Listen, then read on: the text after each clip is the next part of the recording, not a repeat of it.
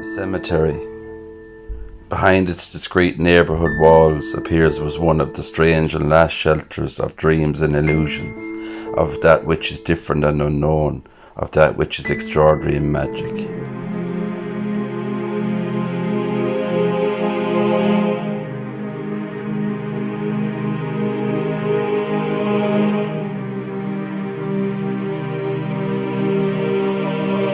Hi guys, welcome back to the channel. Grave Visitations here. So I'm here today in Killashee Old Graveyard in County Kildare, and I have done a video here before.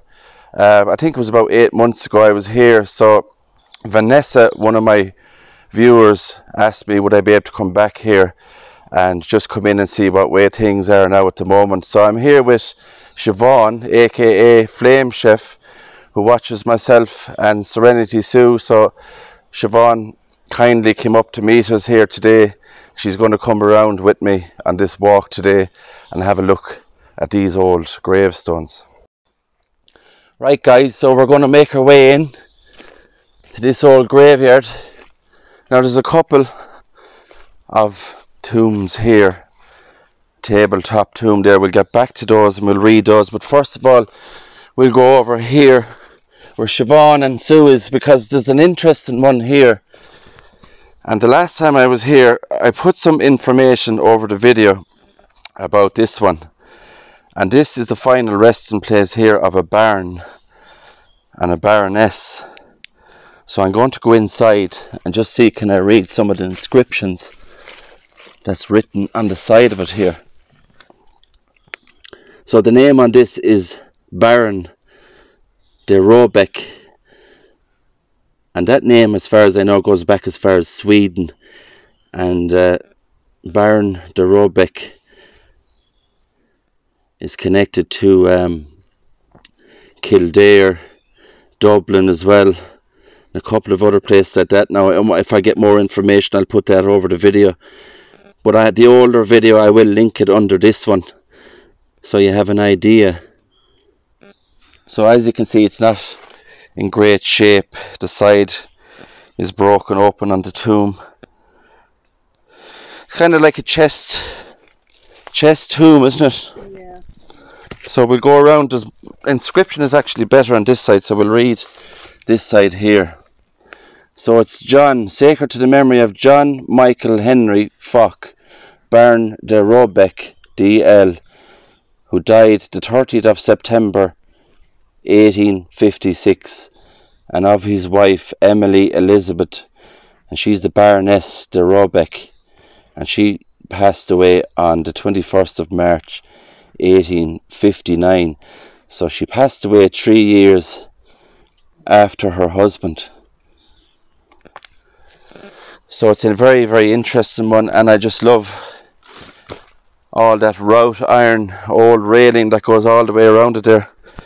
Very, very old, 1800s. Now, as I was saying, this graveyard is extremely overgrown and forgotten, really, and it's sad to see that it's in that state.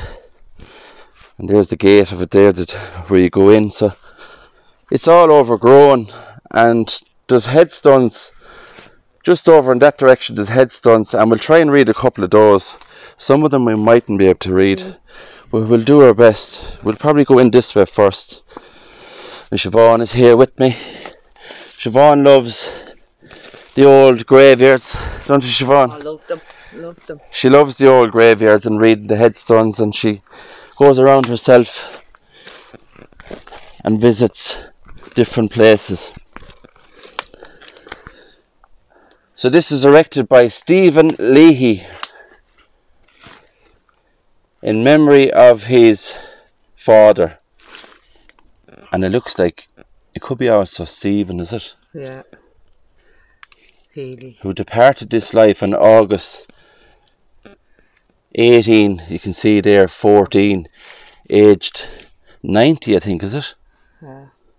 90 years old. Yeah. Wow. To live till 90 years old back in the 1800s is very rare, isn't it? Well, he would have been born in 17. So he would have been born. 14, wouldn't he? Yeah, very early 1700s. So we can see the age there, the 90, and it has that IHS design on the top. So the moss actually preserves a lot of these as well, you know. Now, as I was saying, we're going to try, and I don't expect Siobhan to come in here because it's hard to get into these places. So this is erected to the memory of James Nolan, who departed this life on June the 29th, 1812, aged 40 years old. So these are all 1800s. All these ones here. Now there's a part of the old graveyard here that I didn't actually cover the last time I was here, so I'm going to go in there today. It's the old ruin part, and you can just see there in the background, it's the old ruin part of the church. The roof has gone off it. Like all these old churches, the roofs are taken off them for tax reasons and insurance and stuff.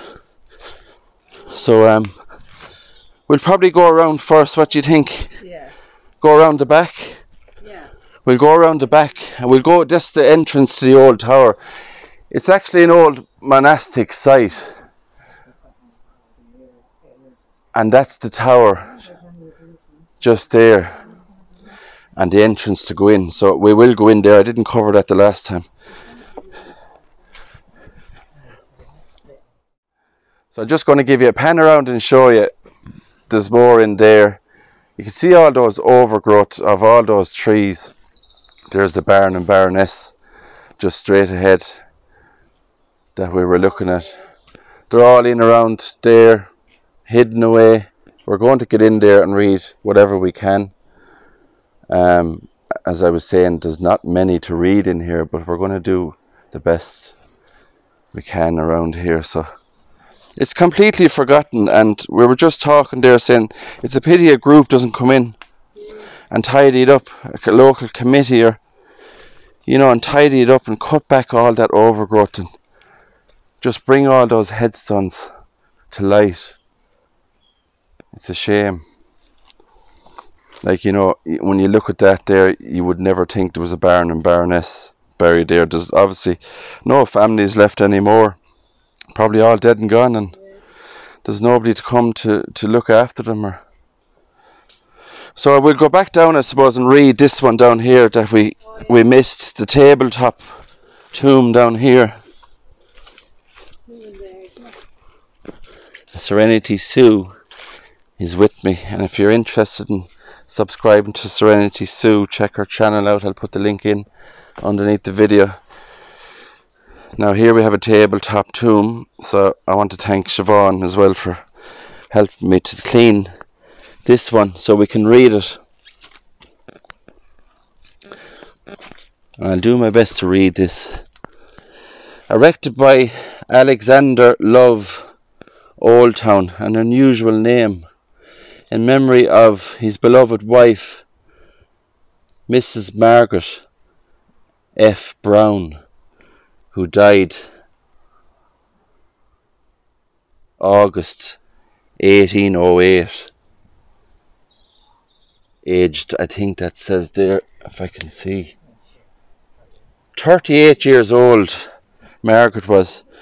So it was erected by Alexander Love from Old Town, this old tabletop tomb. And then just beside that then we have this one here, erected by Alexander Love, the same name, Old Town, in memory of his infant son, George Bell, who died the 11th of February 1866, aged only 17 months. Wow. That's sad.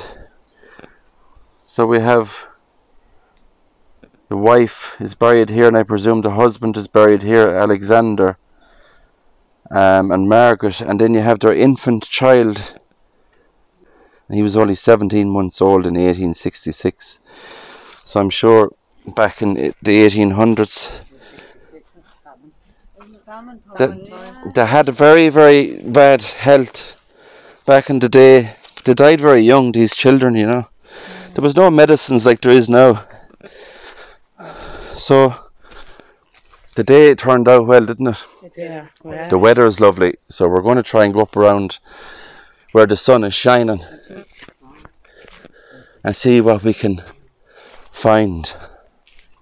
Right, so this is the back of the old tower, we'll say the back of the old church, and we're just going to have a look out here. As I was saying, I was here before, so I know some of the areas, so I just wanted to come back to do a revisit to show you what way it is now, and it's just really the same, if not worse. Now this one here is extremely kind of hard to read, isn't it? Who departed this life. You see, all that moss is covering everything, and really I should have a brush or something that I can brush that off, but some of them are not possible to read. Now there is a date on that one there. That's 1790. Is it 1790 is on that, yeah? So there, that's 1790. Very, very old. Covered over, forgotten.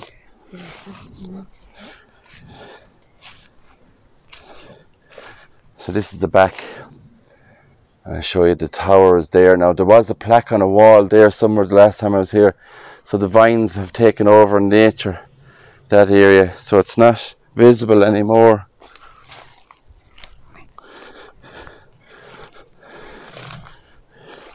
We'll read this one.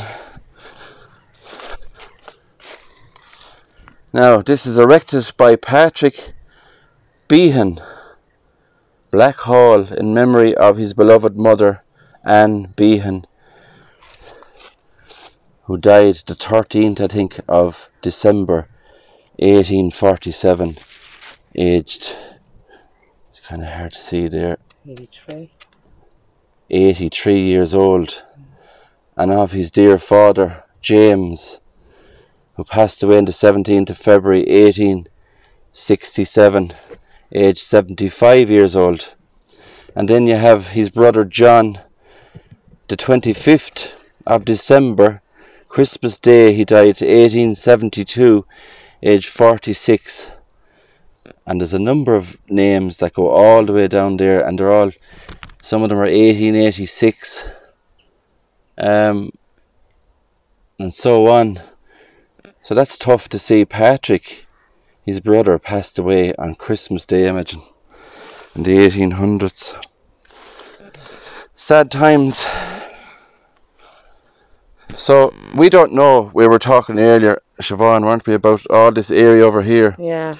We don't know what's there. Presumed there's more headstones that have to be. It's just far too overgrown to go in. Far too overgrown, yeah. And they really do need somebody to come in here and clear all that back. Yeah. You know, because it is part of history as well. Like, you have that old church there. It's an old monastic site and tower. So it's part of history. And you can just see how far that tower goes up with all the ivy around it there and the growth. Right, so we've come around as far as we could, and this is actually a headstone here, and you'd never think it. So we both took off as much as we could of this old one here, and from what I can gather on it, from reading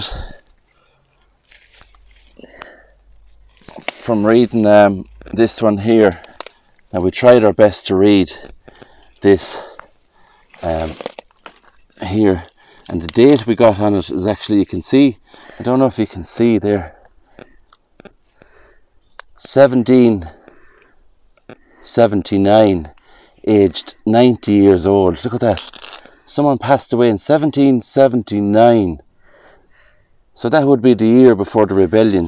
No, it wouldn't actually. It would be 1798. So it was way before the rebellion. 1779, aged 90 years old. And it's hard to see a name on it. It looks like, it says street. It's probably the address that's on it there. It's very hard But 1779, age 90 years old, so we did do our best to clean that, Siobhan. We've done a good job. Yeah. Right, we're in at this one here. If you can see that, Yeah. I think it's erected by, in memory of Mrs. Catherine Cook, daughter of, and just see, can I get in a bit closer? Daughter of Bartholomew, is it? Yeah. Who departed this life the 26th of March 1815, I think, age 35 years old. So 1815, age 35 years old, and that one there. And that's completely, it's not completely overgrown, but the inscription, you see, the inscription lasts, and those, they're preserved, aren't they? With the growth and the moss and everything else. And the shadow of the building, I suppose. The shadows as well, yeah. The building. So we're taking our time going around here. It's very, very dangerous. We're being cautious going around because it's very bad. I've been to graveyards overgrown, but I don't think they were this bad.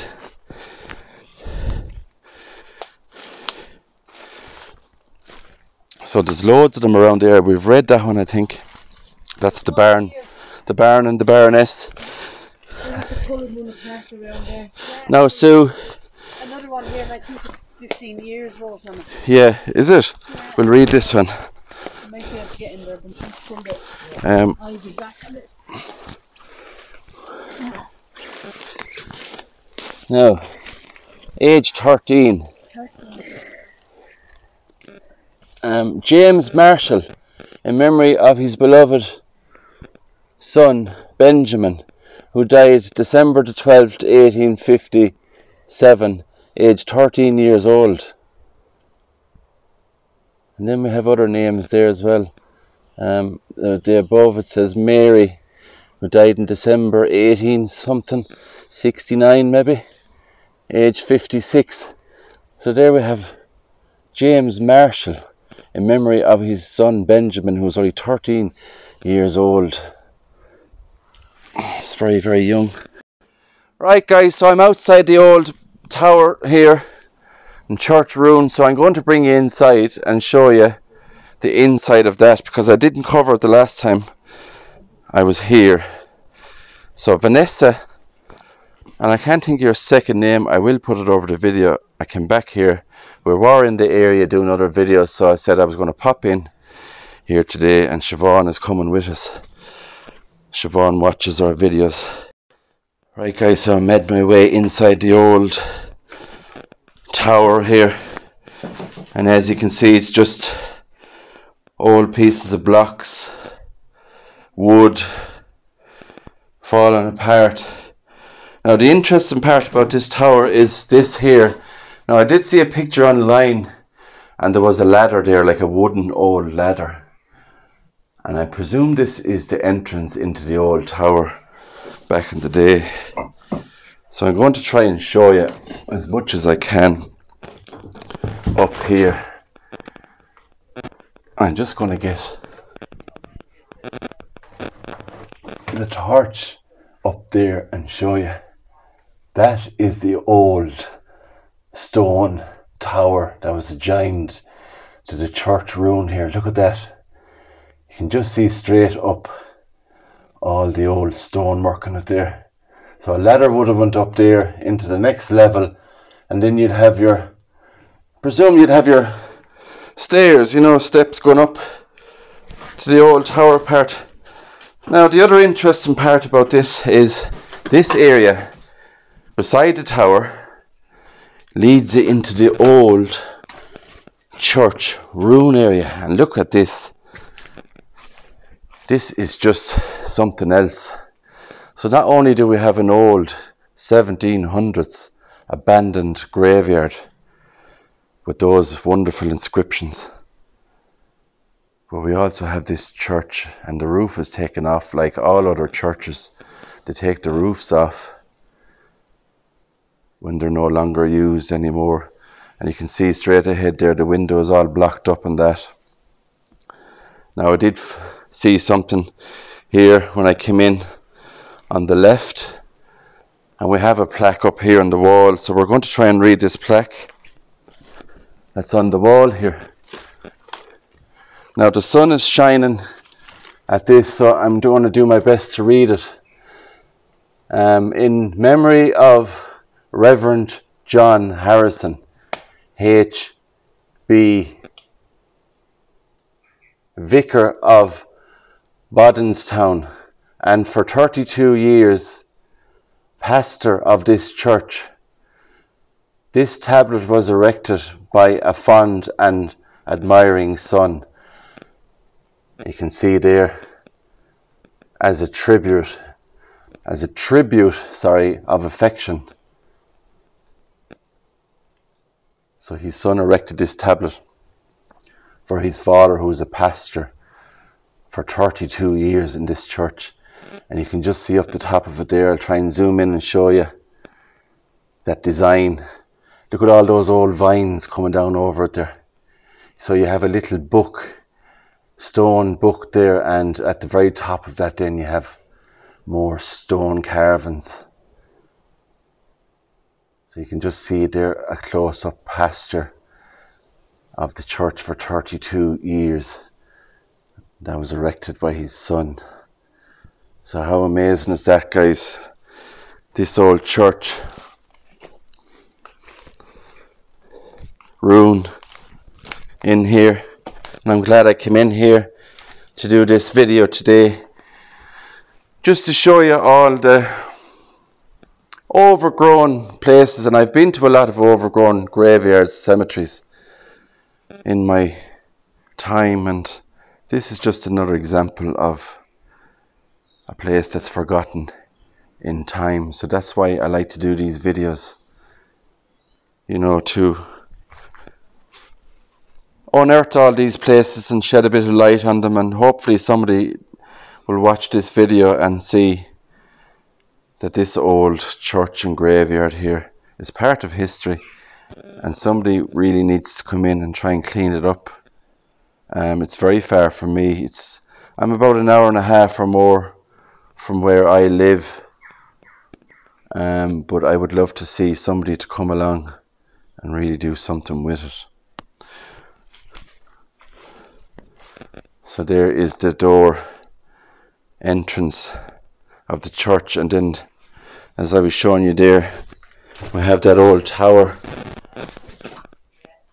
entrance into the tower there. That's no longer in use. So all this is very, very old. Now there is information and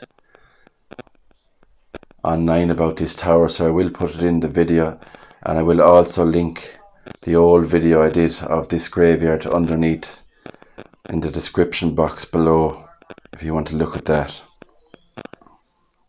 Right, so we're in a different area of the graveyard. There's no graves I can see over there. We've just come from that direction, so where we are now is over here, and we're just going to read one here that's in front of us.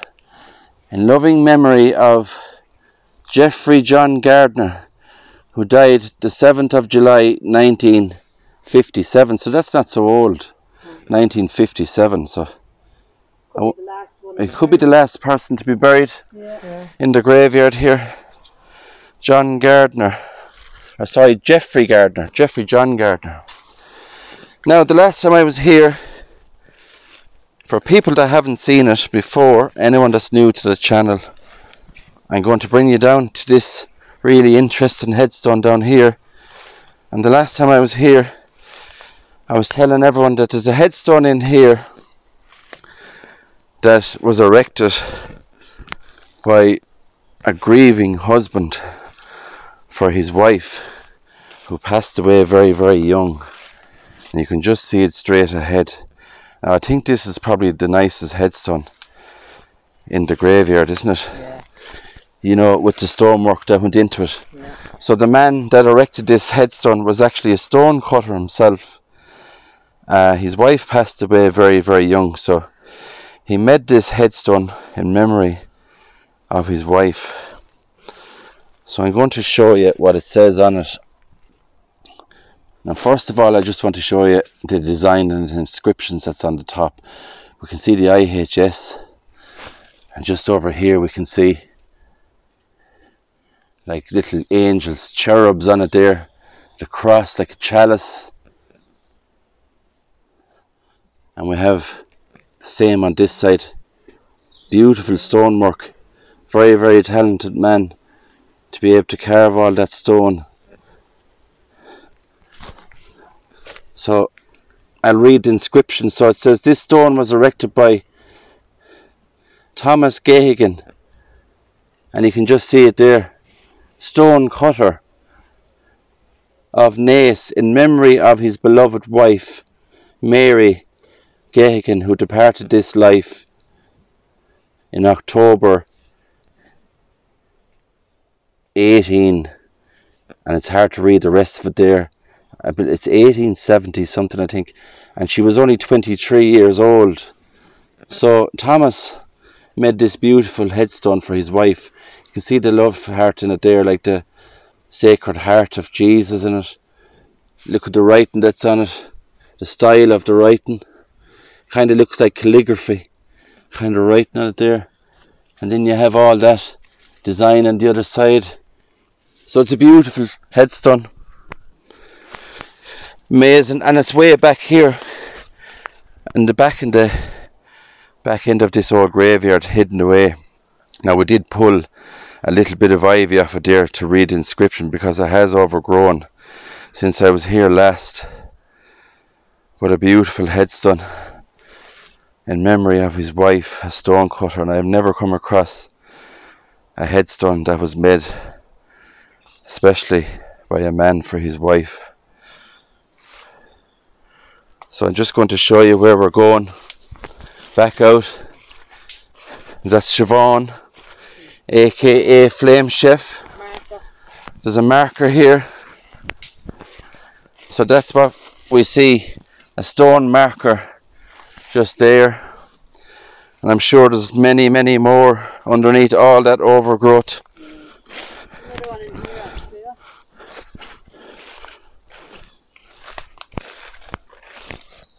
Is it? Yeah. So that one, you leave that one, no problem. And there? Yeah, see there? Oh yeah. There's one in there, so I'm going to try and get in there and see. So we found this here. Sue has spotted this one, and it's a lovely cross on it. Design, you can see there. Yeah, but it's like the flares of farts, isn't it? You know that? Yeah, I've seen those actually on like Esquire's graves and stuff like that. That cross. So this is erected by Thomas Higgins in memory of his beloved wife Mary, who departed this life October the 4th, 1871, aged 56 years old. So that's just another one that's hidden away. You know, it's out away from everything else, and there's no family left really. It's sad to see that all these graves are left like that, and the graveyard itself. And I wouldn't like to think, you know, that when our time comes and we pass away, that we'll be forgotten like this as well. Right guys, that's it from this amazing walk here in this old graveyard. So from me, Grave Visitations, and Siobhan, aka Flame Chef, and Serenity Sue, thanks for coming along, Siobhan, to meet us today. I really enjoyed it, and who knows, we might go on a walk again sometime. Yeah. So guys, from Killashee old graveyard here in County Kildare, this stunning place, I'll leave it at that. If you liked the video, give it a thumbs up, subscribe to the channel and hit the notification bell, and I'll see you all on my next adventure. Take care, but guys, God bless. Bye bye. Bye.